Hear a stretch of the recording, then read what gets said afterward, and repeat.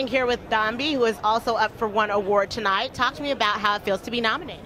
Well, it's a pleasure to be nominated. Just the honor of being recognized is great. And what's your category? Best Engineered Album. And talk to me about this album and how it came together. Well, I got the opportunity to work with Leon Silvers, and I worked with a fabulous engineer also named Seth Razan, and I'm signed to Stax Records. So it all came about in a fabulous way. We got to experiment with music, and Leon helped me to bring together stuff that I felt close to put this album together. And it was just a kind of organic process. We built the chemistry, and then we put together something that I thought best represented what I felt at the time. Now I'm asking a couple different questions. One is, the Grammys is known for their crazy fantasy-like collaborations. So who would you love to see on that stage performing together?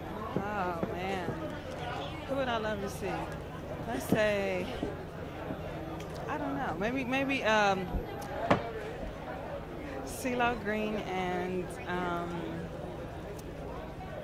Taylor Swift. How about that? That's really, it hasn't been mentioned before. I'm also doing a piece on Rihanna. Talk to me about Rihanna, what you think of her as an artist, how her career has progressed, and what sets her apart. I think that it's progressed constantly because she's ever evolving and changing, and it was reflective in her style and who she's become and what she represents.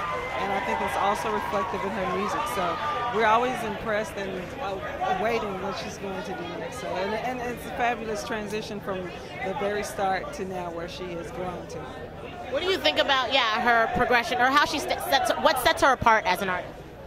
Part of it is she embraces her whole style. She's like what her artist exists is a combination of the actual art form, the actual physical part, and everything. She's in totality, and you put all that together, and it creates this certain imagery that's bigger than just one side. It's three-dimensional. So she's very three-dimensional in her scope and how she presents herself. Okay. Tell us who you're wearing today.